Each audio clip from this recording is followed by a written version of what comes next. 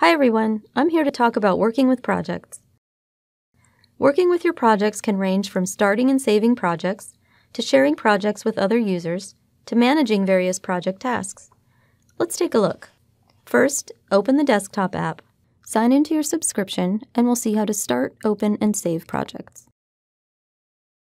To start a new project, choose one of the standardized project templates.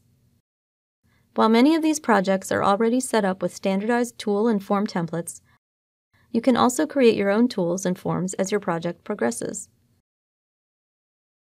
When you save your project file, it's automatically saved to the project repository, where it's available to you when you have an internet connection. Also, when you save a file, all forms and their data, tools, and documents in the file are saved at once inside the project. There's no need to save each one separately. If you want to open an existing project instead of starting a new project, you can choose a project from your recent projects list.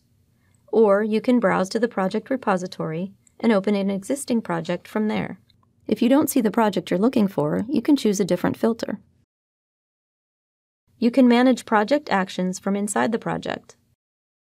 After you've saved your project to the project repository, choose File Share to access the options available to you for managing your project. When you share a project, you give other users different levels of access to the project.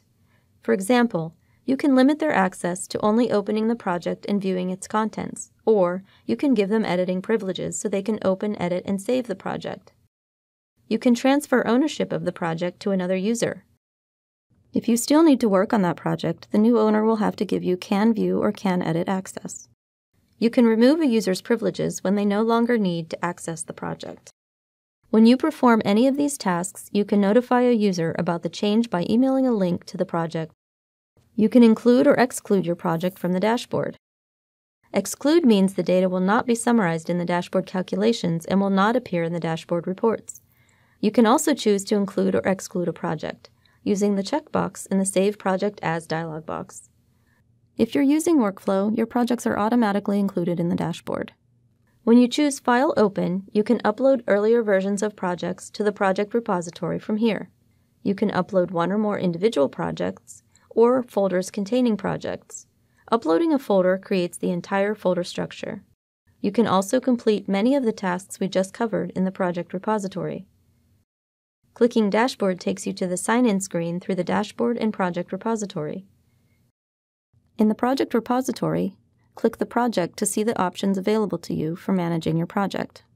You can share a project, email a link to the project, and include or exclude the project from the dashboard.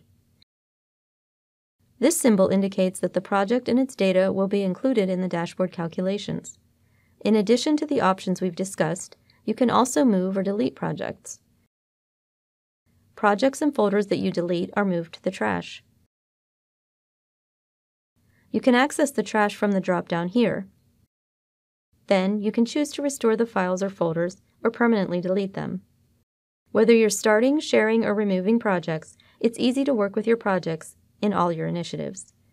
For more information and videos, go to www.minitab.com.